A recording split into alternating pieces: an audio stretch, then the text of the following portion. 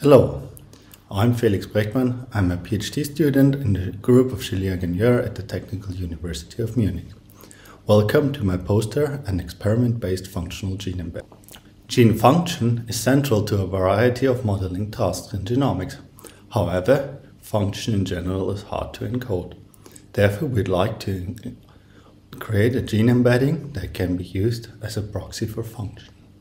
Recently, functional genomic assays have provided rich systematic data reflecting gene function.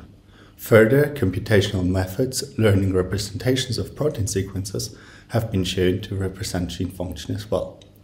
However, the integration of these data types into machine learning pipelines requires cumbersome data curation, processing, and modeling, hindering rapid development of novel machine learning pipelines. To overcome all this, we want to create one embedding that represents function and can be easily integrated with novel models. Here we see an overview of this project. On the top, we see the 4 data modalities we're currently encoding in our embedding.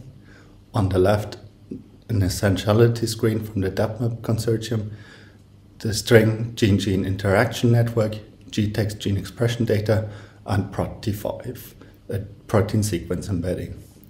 Underneath, we see the rationale for doing this and the method we use to embed this data. And in the lower half, we see several prediction tasks which we use to evaluate our embeddings and which are example applications of what we could use our embedding for. On the left, the prediction of cancer driver genes. In the middle, the prediction of HBO phenotype gene-associated genes, and on the right, the prediction of GBAS signals in leaf 1 chromosome outcross validation. First of all, I want to show you how we can use our embedding in trait gene prediction tasks. In all those tasks, we have predicted whether a gene is annotated to a specific trait or phenotype in a cross-validation, and we've either reported the precision recall curve or the average precision. On the top left, we have predicted 5 manually curated disease gene lists, and we have done the breakdown of our embedding to see that all individual components are contributing. Additionally, we have predicted all phenotypes annotated in the human phenotype ontology that have at least 20 genes annotated to them, which are around 2,000. On the top right, you can see 4 example curves for 4 HBO terms and our prediction performance. We compare our performance against HBO Fuller, a dedicated tool developed for this task. On average, across all tasks, we roughly double the average precision compared to HBO Fuller. In the lower 2 panels, we checked whether we can improve state-of-the-art cancer driver gene prediction tools, Oncovar and Emoji, by integrating our embeddings with them. To do so, we took their predictions, combined them with our embedding, and trained an XGBoost algorithm on top of this. And in both cases, we could show that we can improve these prediction tools by integrating our embeddings. Next, we wanted to check whether our embedding is predictive of GBAS signals. This has been previously done by POPs, where GBAS summary statistics were aggregated to the gene level and then predicted from a gene feature matrix, which was created from gene networks, RNA-seq, and pathways.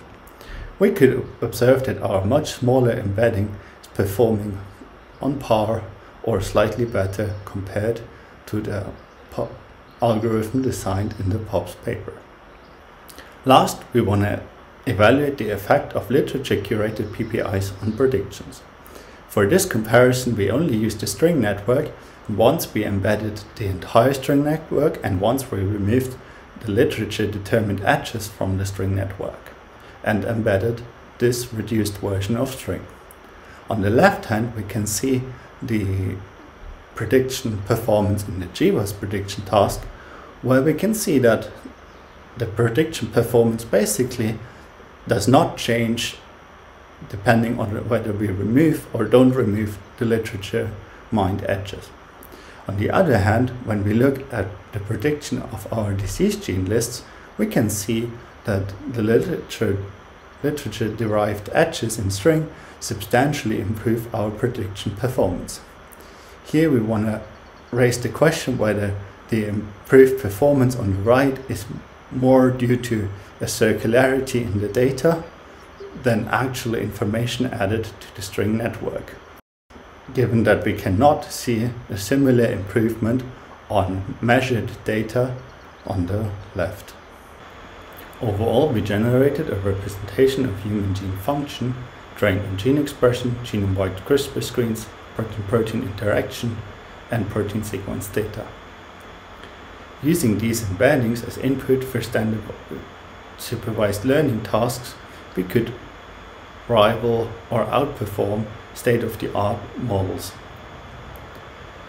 Further, we've shown that removing literature-based data from the training data of the embedding reduces potential ascertainment biases.